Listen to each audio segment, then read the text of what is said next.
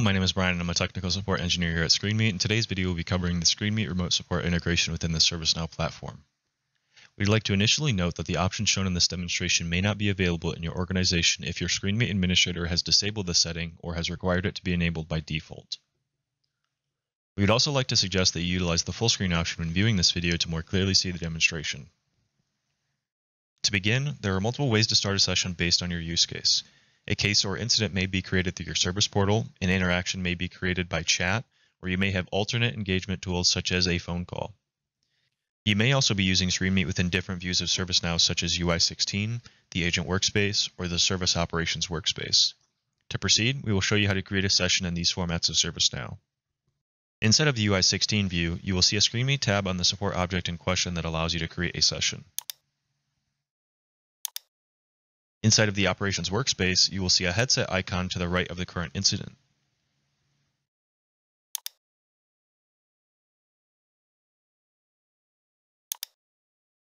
In the Agent Workspace, we will also see a headset icon to the right of the current incident as well.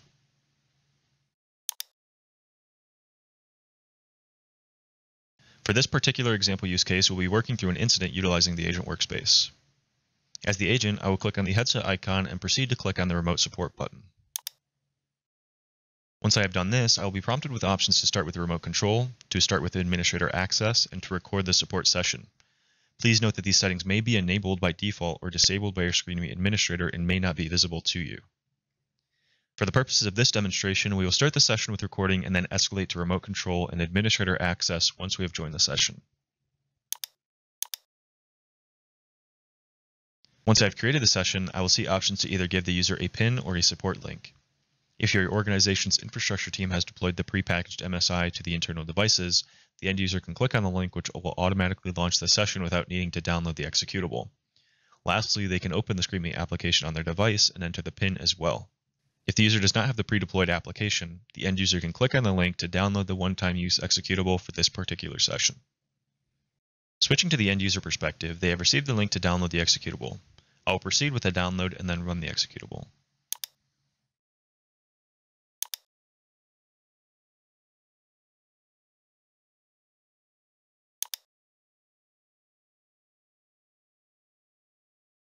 As you will see in the example shown, the end user is prompted to accept or agree to the session. Once they have agreed to the terms of the session, the agent will then be able to enter it.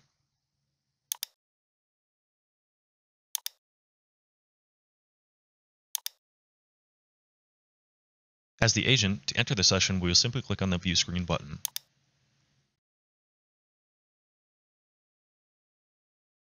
Once we have joined the session, we are able to see the customer or the end user's screen. Depending on the nature of the issue, the customer can then either show us what they would like assistance with, or we may enable remote control to control the device to best assist the customer. This may be relevant in cases where an application is not working as expected, and it may be easier to interact with the device rather than instruct the end user to follow potentially advanced instructions. As the agent, I will see a toolbar to the right of the agent viewer that allows us to interact with the device or end user in multiple ways. As a note, this sidebar can be hidden if it is not needed to provide the agent with a larger view of the machine in question by clicking on the arrow at the top right of the screen. You can also snap the agent toolbar from the right side of the screen by clicking on the square icon as well.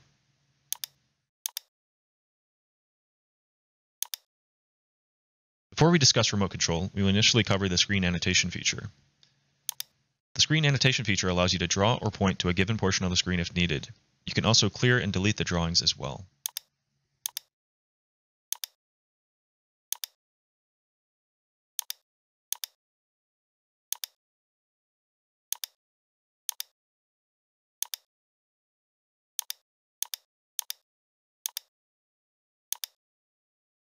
Up next is the option to request remote control.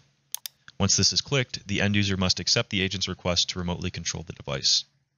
The end user can also check the box to automatically allow future requests if this functionality will be enabled or disabled throughout the session.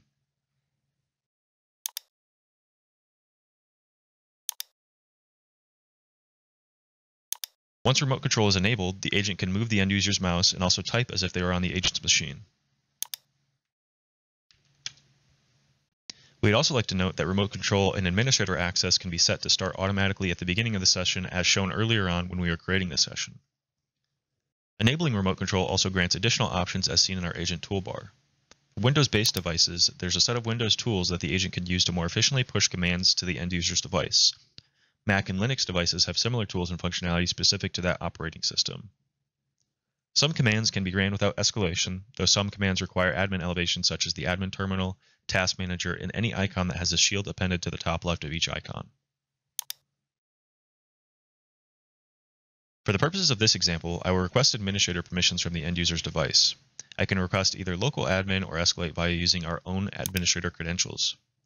For this example, I will proceed with local admin.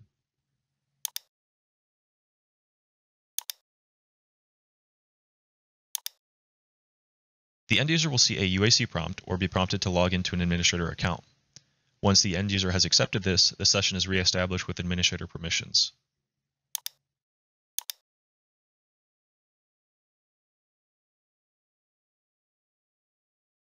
From this point, we can now see that administrator permission has been granted, and our Windows toolbar with commands with the shield icon are now available to be used.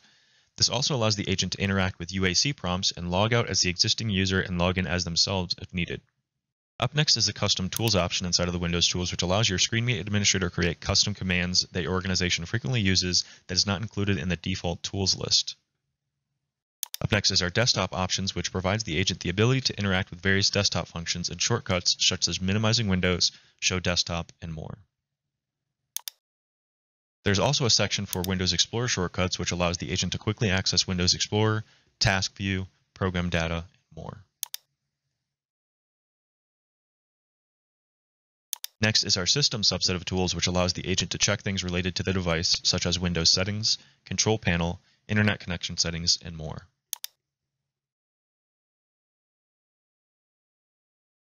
Lastly, we have options to run custom commands. We can run it in a standard command window or alternatively use PowerShell and also customize the ability to run it as admin and keep the terminal window open after the command executes. Lastly, we have the auto login functionality, which can be used by clicking on the key icon at the top right of the Windows Tools window. This allows the end user to enter their password, which will enable automatic login after reboot. This can be helpful if the end user needs to leave, but a reboot may be needed in the troubleshooting process.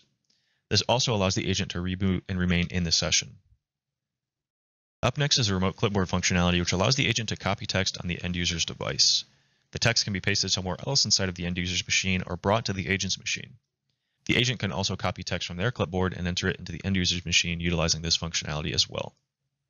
Next is a privacy curtain functionality, which will gray out the end user's screen while the agent may need to enter sensitive information without the end user being able to see it.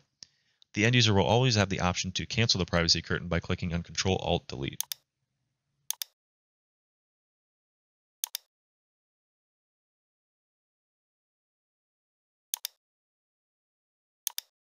There's also functionality to take screenshots of what is currently displayed. These screenshots can be downloaded to the agent's computer, to the user's computer, or to the incident inside of ServiceNow.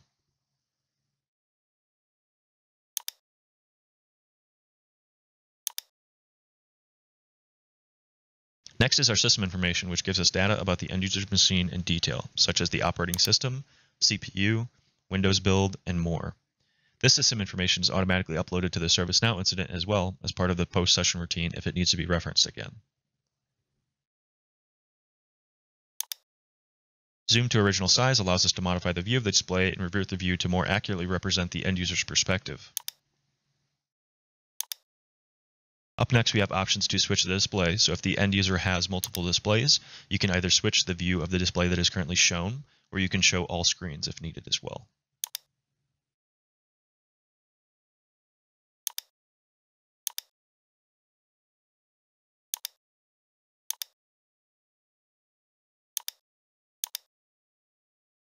The stream performance option allows us to downscale the stream quality by reducing the stream FPS and stream resolution. While this reduces the quality, it may be helpful in situations where the customer has low hardware specification or is on a poor internet connection that is being impacted by the remote support session. We can also view or invite other agents to the session, which can be useful in cases where the session is being escalated or in a swarming use case. We can click the Enable URL button and, as the agent, send this link to another agent or subject matter expert to better assist with resolving the issue. Up next is the file transfer functionality, which can be configured by our ScreenMeet administrator. The file transfer can either be bidirectional, agent to user, or user to agent only, depending on your ScreenMeet configuration.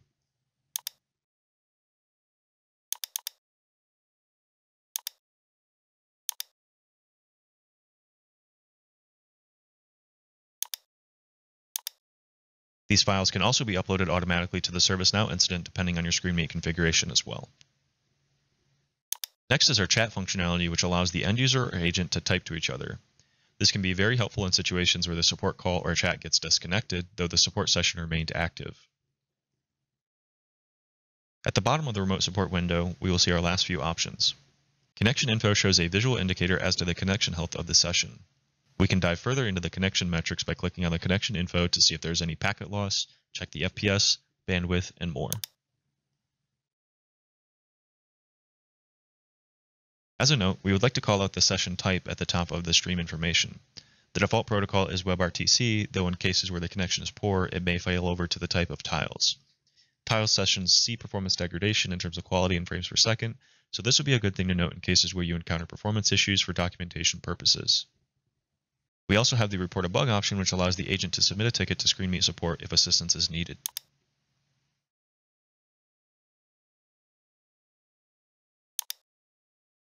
Now that we've completed the session, we would click on the Leave Session button and close out the session.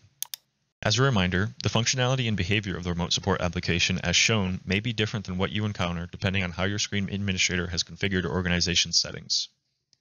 The agent will then be greeted with an option to leave feedback on their session. This is the best place for the agent to submit feedback on a per-session level if they have a good experience or if they noticed any issues with the session in particular or have any feedback regarding the product.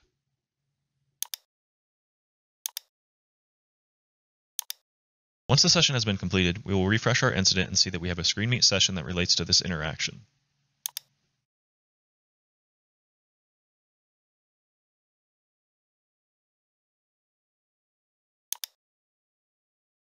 To view more information about the session, we will click on the incident here. In our default detail view, we can see metadata such as the session duration, session type, when the session was started, and other information.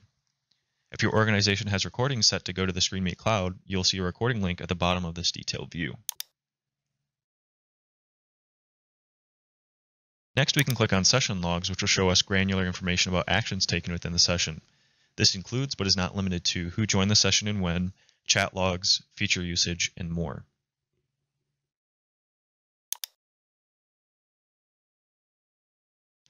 Next is our device information, which can be viewed when the session is active as well. This device information will automatically be written to the session object, though, if it is needed for investigative purposes. Lastly is our attachments, which can include screenshots, transfer files, and recordings. As we can see here, we have the recording of our session and the screenshot that we took earlier on in the session as well. This concludes the ServiceNow and ScreenMeet remote support integration. Feel free to let us know if you have any questions. We'd be happy to assist. Thanks and have a great day.